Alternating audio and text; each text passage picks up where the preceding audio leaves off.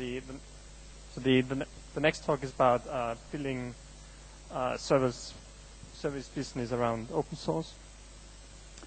Hi everyone, my name's Cameron Beattie. I'm the founder of a company called Conversum, which is a virtual phone system provider. My background is in ERP and process change management, that type of thing, so consulting really. And when I came back from overseas in 2004, I decided that I didn't want to be selling my time anymore. So a little bit like the previous speaker, we're starting to look at how you productize things. How do you stop selling your time because you've only got so many hours in the day?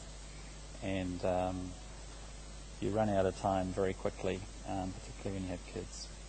So how can you build a business that doesn't require you to be there all the time in order to earn money? So, the Pet Shop Boys. Who has ever not heard a Pet Shop Boys song? Fairly well known. They released a tongue-in-cheek song called Let's Make Lots of Money in 1985, and no one really heard it. Got to 116 in the UK charts, and that was it. A year later, that song went to number 10 in the US and number 11 in the UK. Pet Shop Boys went on to sell 50 million records. So what does that tell us? I don't know. It tells us that the market has to be ready for things. Marketing is important. That you have to be prepared for a long game. If you're starting a business and looking for overnight success, then you may be lucky, but probably not. And don't underestimate marketing. It's not just about building something and people knowing about it. So we're talking about the business of open source, making something wholesome and good and nice, and starting to look at money, which tends to be nasty and horrible and turn people into different people. So maybe there's a path through that for all of us. And from my point of view, there's a couple of trends which are kind of interesting. One is a move towards open source, and the other is a move towards services. And maybe the two of them can come together. And in fact, I think there are a lot of examples where we can see that happening right now. So if you look purely at an open source software business, writing some open source software and trying to make some money out of that, there's some fairly well-established ways of doing that, and then there's some others that may be successful, maybe not, and the models are changing all the time. License revenue is a common one where you might give away the software, but for the big corporates who want some sort of indemnity, or they want stability or some special features, you might be able to charge for that. And that's probably the area that's growing the most that I see, which is commercial open source, or so-called commercial open source. Support subscription revenue, so you can try to get some people to pay you because you're the person who knows the most about that bit of software. Or you can do some consulting, so you can go in and implement it, find out what people want, and get your revenue that way. Hardware revenue, which is maybe you put your bit of software onto some hardware, or a toaster or appliance, that type of thing, and you charge for the hardware. Or you could get some advertising from putting some ads on your website and trying to get as many people onto your website as possible by giving away the software, and then selling T-shirts or cup holders or something like that. So those are some of the ways that maybe you can make some money from open source. So the people in this room who are using one of those types of models for generating revenue. some of you. Others have a different formula. So one trend which I guess because you're here you've picked up on is the move towards open source, away from commercial. Even guys like Microsoft are saying that they're open source these days. So you know something's going wrong when those guys are jumping on the bandwagon. On the other hand, we have this trend towards software as a service. I started in a so-called application service provider back in 1999, which is now turned into software as a service. So this idea of having some software that is delivered and managed remotely by somebody else. So there's one sector, I guess, is enterprise application software, ranging from things like Microsoft Exchange through to CRM software like Salesforce, for example. Now we've got Office suites from people like Google, Zoho, ERP, Microsoft's in there, Cashflow, Xero, a New Zealand company, supply chain management, HR. So there's lots of companies now who are either trying to turn their software into a service business, or they're offering the two in parallel, or they're startups. For example, Xero have said, let's build an application specifically targeted not to sell software but to sell a recurring revenue stream, generate a recurring revenue stream. So there's lots of other services out there as well, whether it's travel expense management. There's a New Zealand company who does very well in that space, and it's called Serco and so on. So there's this trend towards software as a service, and in fact the forecasts by Gartner and all these other people are basically saying software as a service is going to grow faster than traditional software sales. So the forecast from 2008 to 2009 in this market is about an 18% increase in this software growth versus about half that for normal software. So it's not to say that everyone's jumping on the bandwagon very quickly. This has been going on for a decade, but there's definitely a trend towards buying services rather than buying software. By the way, feel free to fire any questions at me anytime. So we take those two trends and say, okay, so we want to build a business. What do you need to do to build a business? Well, according to Michael Porter, you have either a cost advantage or a differentiation advantage. So in order to keep being profitable over time, you need to have some sort of competitive advantage. Michael Porter's the guy who came to New Zealand and tried to fix all our problems back in the 90s.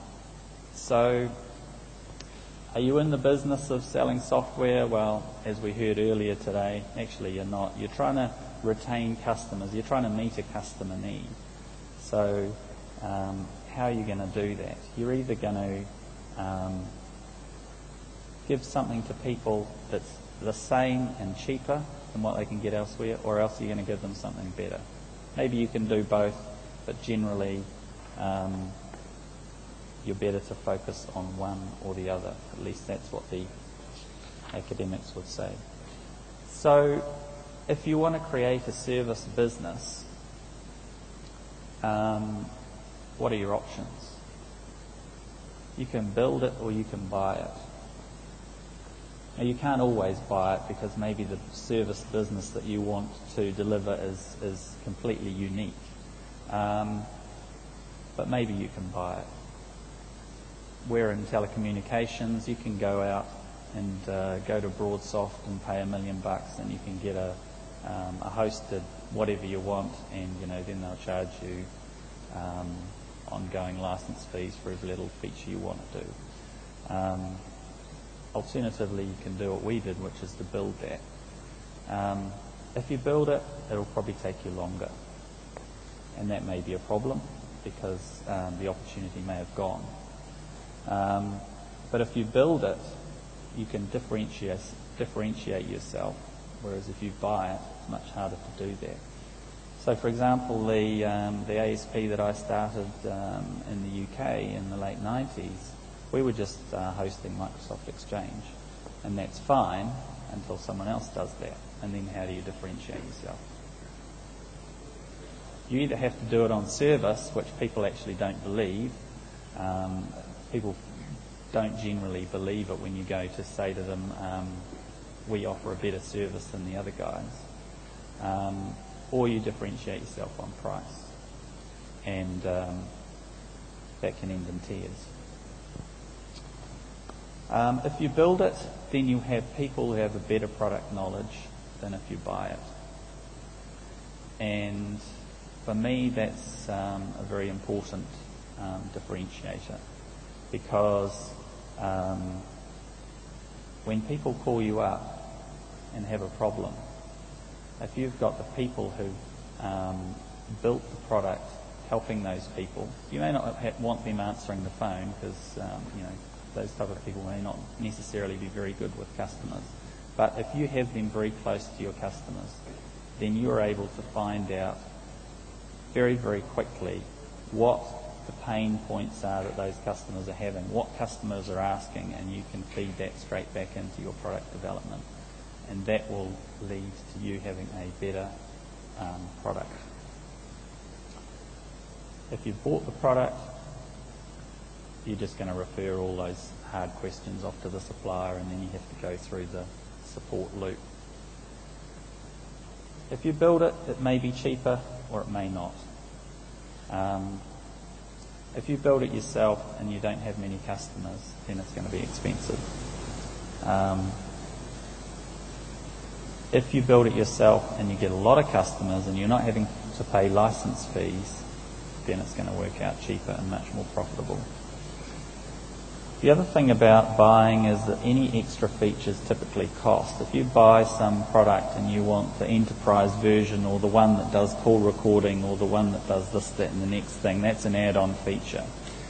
And so then you have to say, okay, well, can I really afford the $100,000 up front for that fee, and then the ongoing license charges per user? So that comes back to the differentiation. If we can offer that, those add-on services by building those, and we're not having to pay lots and lots of license fees, then we can offer a better service to our customers.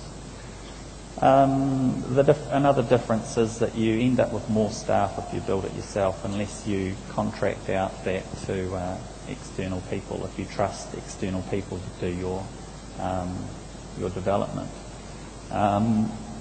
Whereas with the buy option, you're going to be spending more on license costs. You'll have less staff, all things being equal.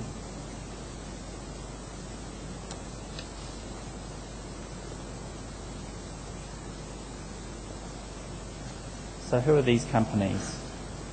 These are companies who are out there right now offering services built on open source software. There's a number of them, and these are all significant players in their marketplace. Zoho does. Anyone heard of Zoho? Zoho's like a Google Apps type competitor, built on CentOS, MySQL, Tomcat, Hadoop, Google Gears. Amazon Web Services. Anyone use Amazon Web Services here?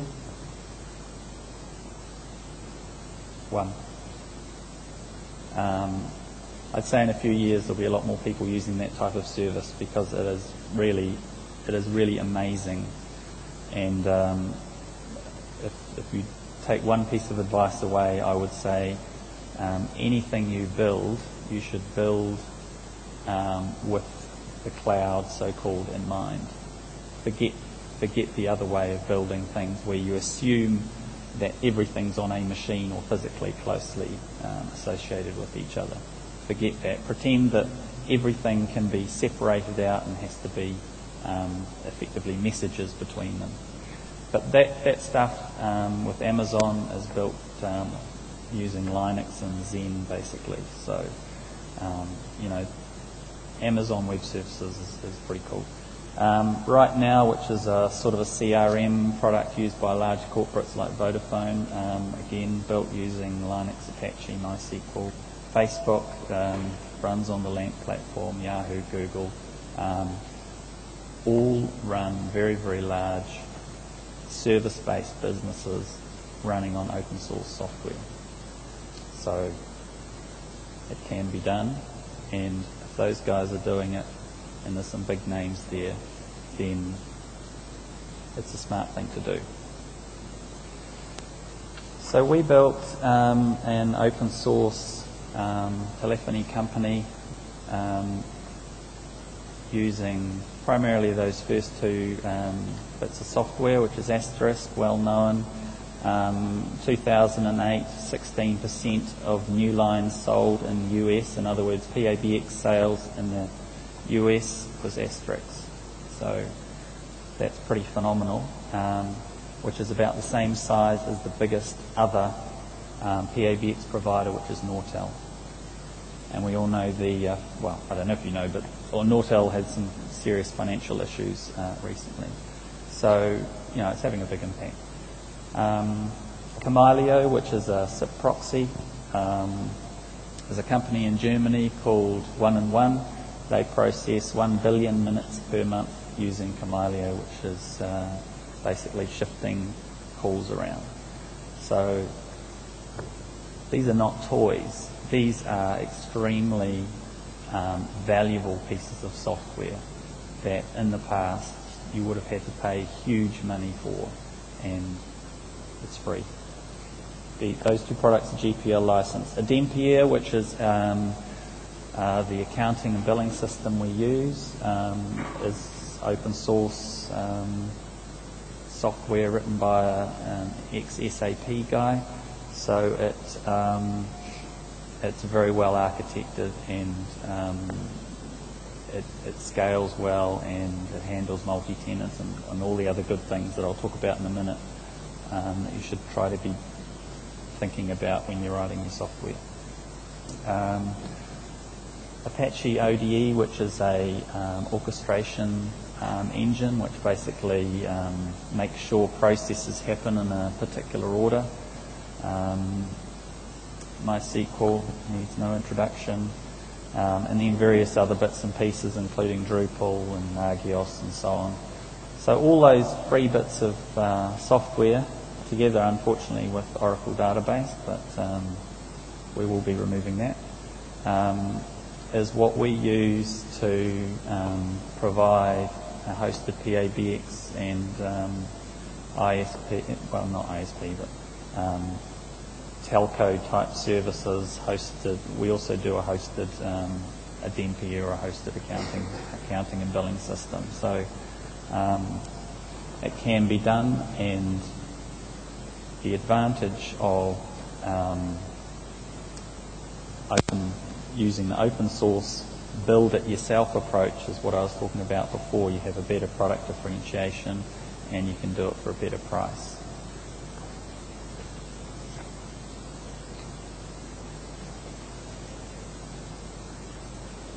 So the things I guess I'd like you to think about is, firstly, if you're in the business of writing software, or you're thinking of starting a software business, or maybe even a consulting business around open source software, that you should think about services.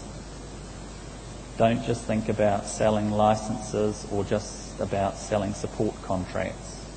Think about turning something into a product or a service that people will pay for on a recurring basis. If you're selling licenses, you have to sell it again and again and again. It's like selling bottles of water. Once you've sold it once, the person's gone, that's it. If you're selling services, and there's a recurring revenue stream there, and you don't have to sell again and again. And what I've found, is that once you get a customer, if you treat that customer well, if you give them a good service, then they will stay a customer for a long time. And you don't need contracts for that. You don't need to sign up for 2 years like most of the telcos do, because they give such crap service that they need to lock you in for 2 years, so that when the 2 years comes around, then they have the next special deal to lock you in for another period of time, which builds resentment. Actually, if you treat your customers well, they'll stay with you, and once you've done that initial effort, you'll get that long revenue stream over a long period of time. The other thing to think about is when you write your software, think about multi-tenant. How can you write your software so it can be sliced up and sold to multiple different customers? So don't just write it assuming that there's only going to be one business or one entity running that bit of software. Make sure that you can run that software sliced up to multiple companies. So you can serve 5, 10, 50, 100 customers off that one installation. Multi-currency, multi-language. Generally, most software, open source software particularly, is very good at multi-language, multi-currency. Just think about, if I had to take this bit of software and use it in a services business, would it work? If you're starting a services business, think about using open source software rather than proprietary software or buying a system. You'll get better differentiation, and you'll be able to give the products, deliver the services at a better price, I think. That's it. Any questions?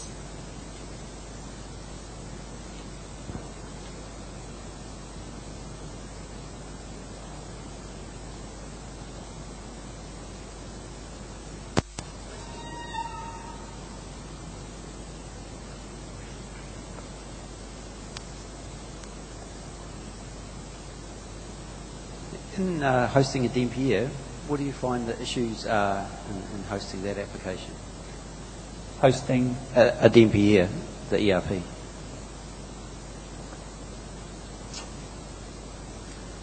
What are the issues with hosting a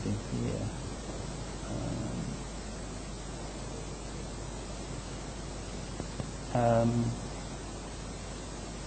The access to because the application was written really as with a Java Swing client as the primary client for it, and that's horrible over, it's extremely chatty and it doesn't work basically over the internet.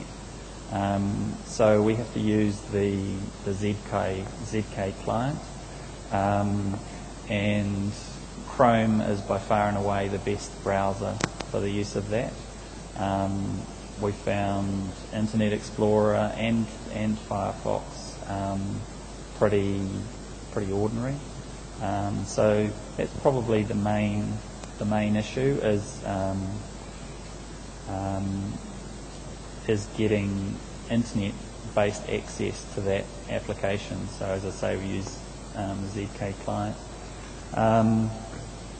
The other thing, we actually use Oracle as the database backend to a DMPR,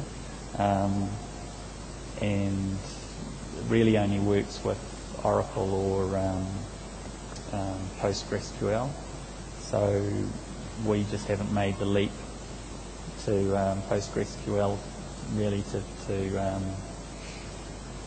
have yet another database to run. So those are probably the only things I can think of it. But a DMPR is good. It's not the most user-friendly product, but it's very, very powerful. I wanted to ask your thoughts on this, basically selling your time versus building up a service that you're Yep. that you're going to sell. The risk, it seems that you're advocating building up some kind of a service that you can then sell to customers, but the risk of that is that someone then can come in with a similar service and undercut you, or just do a better, you spend a year, say, in development or 5 years or whatever, and then something else comes along and supersedes it. So what are your thoughts? You don't.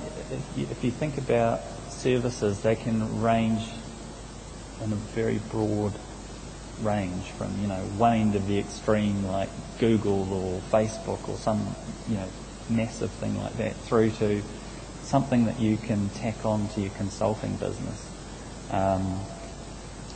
And, maybe that is reselling hosting,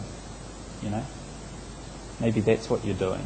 Maybe you develop your own hosting business that is targeted at a particular vertical market, whatever your specialty. Or maybe it's a geographic region, Maybe you can be the expert hoster in a particular region where what I'm advocating is trying to get an ongoing revenue stream that doesn't require you to be there. So you're here, you're probably not earning any money. I'm here, I'm earning money because there's people making calls right now. And that if you can think about that, how can you, as part of your consulting business or whatever you do, identify a niche or some sort of product. Maybe it's a kit, like was just talked about. Coming up with some sort of kit that helps businesses do whatever it is that you provide. Instead of having to pay you for 5 hours, they buy the kit for $150 or something like that. I don't know. But so it's not necessarily services is not necessarily software as a service. I'm more talking about trying to productize something that you can sell repeatedly. Just something to think about.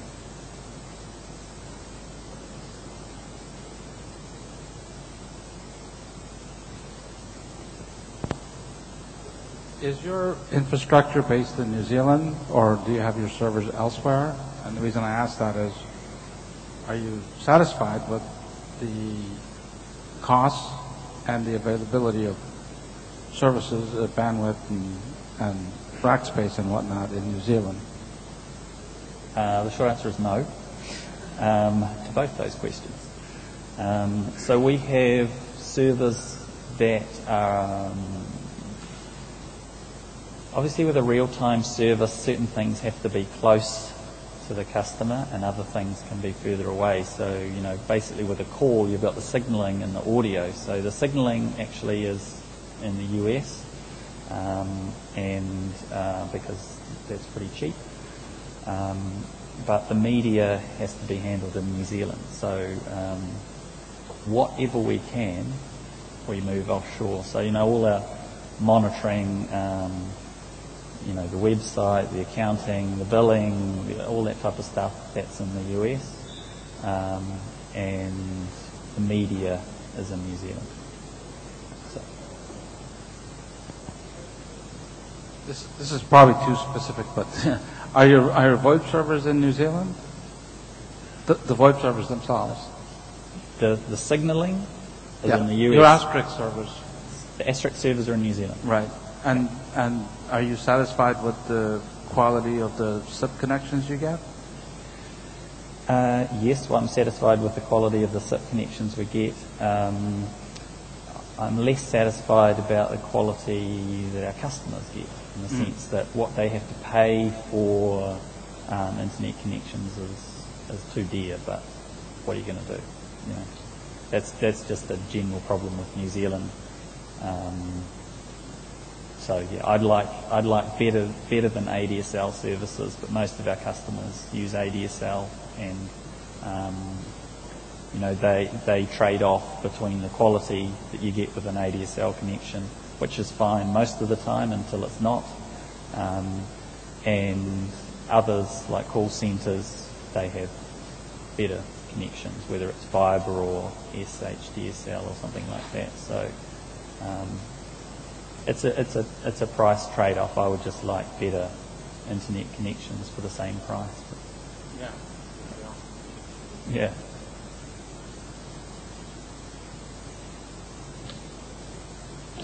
I think we are out of time. That's it? Yeah. Okay. Thank you. Thank you very much.